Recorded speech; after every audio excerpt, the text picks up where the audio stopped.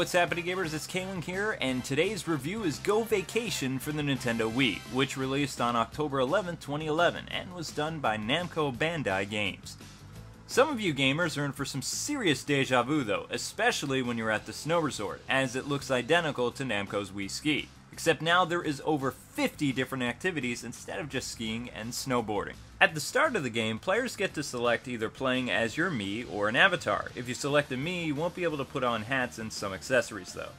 That and your Mii is doomed to look like a freaking alien to the rest of the inhabitants on the island. The game opens up with a beautiful cinematic of an airplane arriving at the island where the resorts are located. Each part of the island houses one of 4 resorts, from the Marine Resort, City, Snow, and Mountain Resort. If you're playing solo, then the game begins at the Marine Resort. Here players have the opportunity to explore the beach either by walking or riding different vehicles such as a jet ski or ATV to reach your desired destination. In order for more activities to become unlocked, you have to do this by collecting stamps. This is done by completing the different activities. After doing this, the Information Center becomes available to you and you'll be able to learn how to play the game, change your outfits for your avatar, and eventually move on to the next resort altogether. Once a few games have been unlocked, you can play them at any time by visiting the main menu. That and you don't need to traverse the island if you don't want to, so this saves a lot of time. This menu allows you to visit the resorts much faster, and also a shortcut to the school to see the different minigames, check out your photo album, and of course the balloon message board, which is used for finding the different treasures located on the island. And of course, when I mean treasures, I really mean more costumes and accessory for your avatars. If you've played Wii Ski, then the gameplay will seem pretty straightforward for you. In order to walk, you just move the joystick around, and for all vehicles and yes, even skateboarding, you will need to move the Wiimote and nunchuck and use the motion controls. Though waggling can work sometimes too. Go Vacation allows for up to 4 people to play using the split screen, but there is no Wi-Fi or online play. Every once in a while, you'll come across a minigame that only uses the Wiimote, and a few that will use Wii Motion Plus. Another control setup you can use if you want to is hook up the Wii Balance Board, but I didn't mess around with that. And with that being said, time for us to talk about what I didn't like about this game. Honestly, a few things about it still really bug me. While I can appreciate the simplicity and variety of sports and activities to play, I don't appreciate the waggle controls and limitation Namco offers yet again. Just like with Wii Ski, Go Vacation can only be played using the motion controls. And they missed a huge opportunity by doing this yet again. I think the game would have been a lot better had it had the option to let you drive the vehicles using the joystick. Or at least have you unplug the nunchuck so you can just use the Wiimote sideways to drive, like in Mario Kart and some other driving games. But I will admit, driving the vehicles, skiing, etc. you do get used to over time, though only by a trick I recently discovered. This is done by keeping the Wiimote completely straight and only moving the nunchuck to steer your vehicle, skis, skates, etc, etc. However, if you play the game the way they direct you to, well, then the new stuff like skateboarding and inline skating will not succeed at all. This also made stuff like performing tricks a nightmare and took away a lot of the fun factor, and that's a real shame. As far as the minigames with just the Wiimote, it really doesn't work that well, and it's just Wagglefest. I mean, seriously, what is the deal here? That and not all the Wiimote-only games work. Case in point, Minigolf. Can somebody tell me how do you screw up Minigolf? For crying out loud, just use Wii Sports as an example, Namco. The controls for Minigolf is so bad and unresponsive. It even has a delayed reaction to your swing, even with Wii Motion Plus. Wow, just wow. Skydiving was a joke too, and very bad. Here the controls seem to get all goofy, and same goes for the dance game and the terrible hang gliding stages. And a lot of others too. Though while I'm on this, one of the things I enjoyed about Wii Sports Resort was flying the airplane. You all remember that, right? But for some odd reason, the developer thought it would be awesome to make you a passenger instead of the pilot. So yeah, I can see how that meeting went. You know what would be awesome to have in this game? Know what, Drafter? An airplane tour! You know what? That's brilliant! Make it happen! Still, I have some minor nitpicking for this game, and it goes back to the original games in the series. Once again, you can't communicate with the non-playable characters. The NPCs just stand there and have their own emotions, but you can't talk to them. This kind of reminds me of that anime Angel Beats, where the people are like soulless dolls, and you can't really interact with them, they're just there.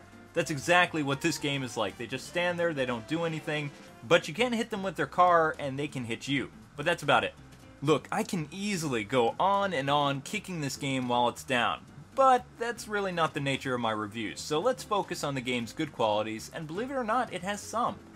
Graphics and music weren't too bad for this game, though it's still not the best. But if you didn't mind the previous games in the series, then you won't mind Go Vacation's visuals and music all that much either. I would be lying if I said this game wasn't fun though, because even with its faults, it's a blast to play. Why is this? Well, it's because Namco Bandai packed this game chock full of content. That's why. There is just way too much to do in this game, and that's a good thing, gamers. However, I will only be covering the activities I really liked and played a lot for this review. If you want to see additional stuff about this game and all the different activities, check out K-Wife's channel in the coming weeks and months for more on this game, as she did like it. Anyway, one of the things I really liked about this game is the car racing. Personally, I think this is a tribute to Ridge Racer. But then again, Namco made the game, so yeah, no-brainer, right? What's so great about this minigame is it's more than one racetrack, can be played at different times during the day, and the challenge aspect increases with each new race. That's awesome! My only issue with racing is it's the same music track over and over again, so that can get kinda boring. Another game I really liked has to be the sword battle. Folks, this is the closest we will get to a Wii Motion Plus lightsaber game, and for what it is, the sword fighting works, and very well I might add. I was blown away how well the controls worked and how much fun this minigame was to play. Exploring the island is a lot of fun, but it's even better when you have the freedom to do whatever you want and take your time doing so.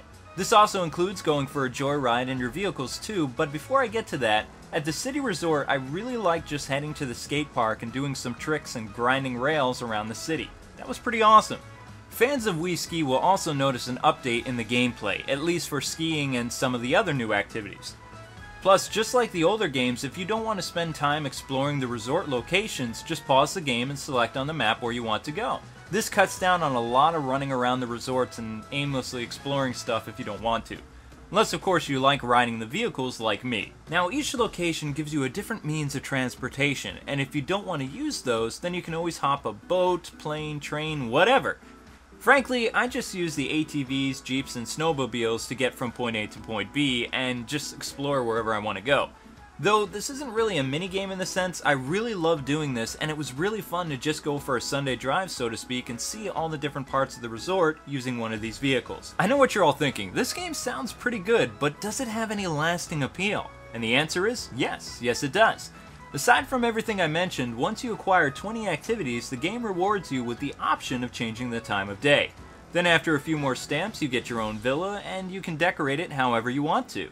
Plus, Namco has thrown in 7 well-hidden treasure chests in each resort and other achievements for die-hard completionists for this game, like delivering mail, searching for items, etc, etc. So, is this game worth getting or not? While the Peanut Butter Gamer and myself both enjoyed the Wii Ski series over the years, I personally always felt that it didn't really have enough to offer the player in the long run. However, Go Vacation definitely will give you lots to do and have you playing for a very long time to come.